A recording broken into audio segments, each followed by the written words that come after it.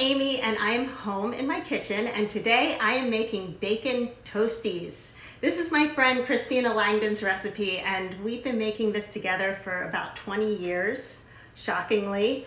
It is so good. It is like a little canapé, kind of a throwback to the 50s, that is perfect in the summer to have with a really good friend and a glass of Prosecco. I am so glad the weather has changed because I love making these and having them outside. They're really versatile and really easy to make. So what I'm doing now is cutting the crusts off of Pepperidge Farm very thin white bread. And again, this is like kind of a throwback to the 50s to me. I mean, I picture, because you were around in the 50s? Yeah, exactly. I know. I don't know why I think of like a bouffant, like some woman in a big bouffant hairdo. In an Upper East Side apartment. In an Upper East Side apartment, having her dainty little sandwich on very thin white bread, like maybe egg salad. No judgment, because that sounds really good, but I don't know who buys this, but this is really great for this recipe. And what it reminds me of is Japanese milk bread, which is very popular right now. It's very dense and very thin and very white, and it just kind of absorbs all of the flavors of the top that I'm going to show you what I'm making. So I have, my bread is ready. I'm just going to set it aside for now, and I have my crust set aside. This actually makes really good fresh breadcrumbs, so don't throw that away. So to get into the topping, I started by, I didn't want to bore you, so I already grated my cheese. That is 2 cups of grated orange cheese, and I really like orange for this. Is it cheddar? It's cheddar. You could use white or orange, but I always feel like orange is prettier. It probably has like orange food coloring, because what is orange cheese anyway? It's not like it comes out of the cow orange.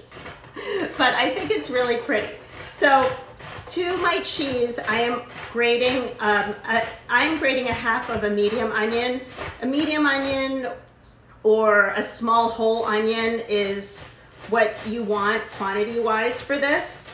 And I like to grate my onion because you don't really want big onion pieces in this. You really want the flavor of the onion. So don't worry if you still have like a big amount of like onion. All of the flavor is definitely coming out. And this is the largest holes of a box grater.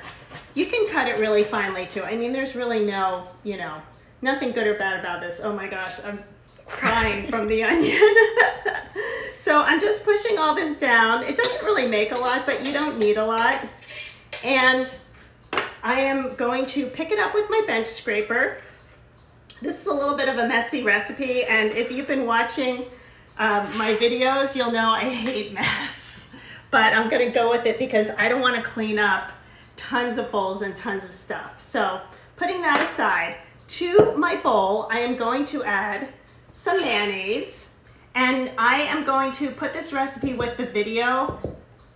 Later on today, I'll publish this, so don't worry about wondering what the quantities are. Just so you know that it's a half a cup of mayonnaise and 1 cup of toasted slivered almonds. So all of this is in. I'm going to add a little bit of Worcestershire sauce, which I absolutely love. This is a condiment that everybody should have in their fridge, and I put in about a teaspoon.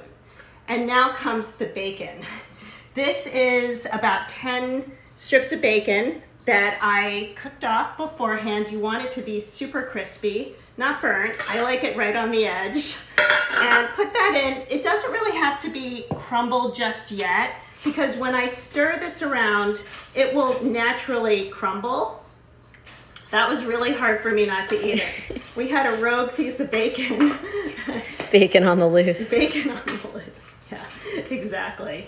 Katie, do you remember eating this growing up? Of course. I don't think you've made them in 10 years, though. I haven't. I didn't forget about this recipe, but I have to tell you, being home all the time has really made me remember a lot of the recipes that I haven't made in years. I have no idea why, but this is just one of those really good recipes. And I told Christina, who gave me the recipe, that I was gonna make this, and she's so excited. Christina, I hope you're watching.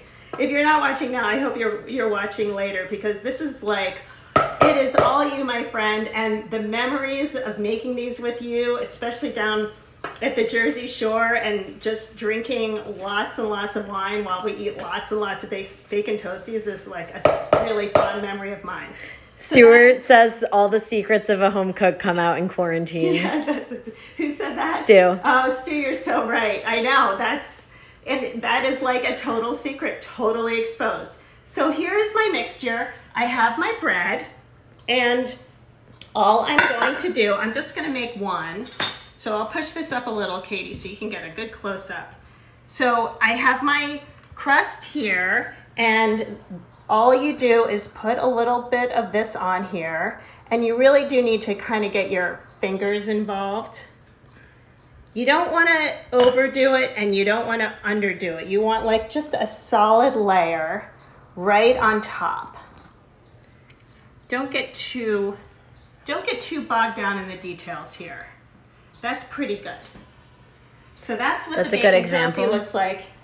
That's a good example. That's a good example. And I am going to do this 11 more times because I have 12 pieces of bread. So you basically want to take all of this mixture and evenly divide it. And when you're at home doing this, you just put everything out like an assembly line. So if you have a little bit left over at the end, just kind of like, you know, distribute it so every piece of bread has this.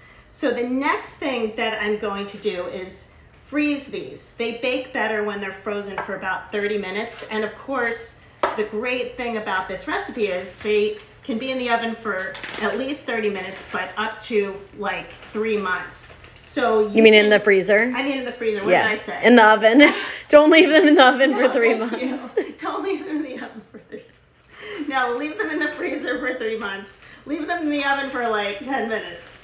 So I made these earlier, and I put them in the freezer, and that's what they look like. I am going to pop my newly made bacon toastie back into the bag, and I will fill these up in a little bit and put those in the freezer. So I'm gonna pop this in my oven. I have a 400-degree oven preheating, and I'm going to cook these for about 10 minutes. So in they go.